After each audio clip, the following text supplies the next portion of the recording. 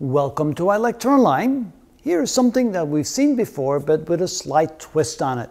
Notice we're dropping a mass, the mass is in kilograms, from a height in centimeters, and it falls down onto a spring. It compresses the spring at distance x in meters, and I guess I should use the correct symbol, meters, like this, and the spring constant is in newtons per meter. So the question is, what is the compression, x in meters, understanding that h is much, much greater than x, so we can ignore in the overall height differential that small amount of x. Now we're going to use the equation we normally use, which is the energy conservation equation, where work plus the original potential energy plus the original kinetic energy equals the potential energy final plus kinetic energy final plus any energy lost. In this case, we're not going to lose any energy. We ignore energy loss in the collision. And so let's see what happens.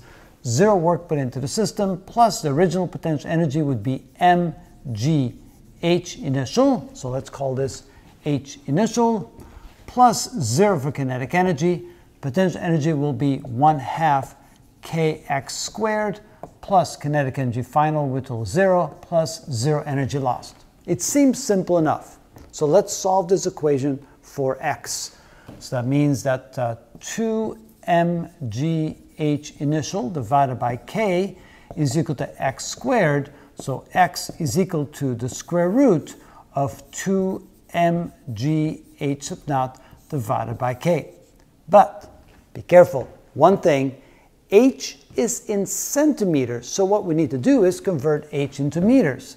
So that would be equal to h sub naught divided by 100 in meters. So essentially, what we need to do here is we need to take that into account. So this would be h sub naught divided by 100 to convert to meters.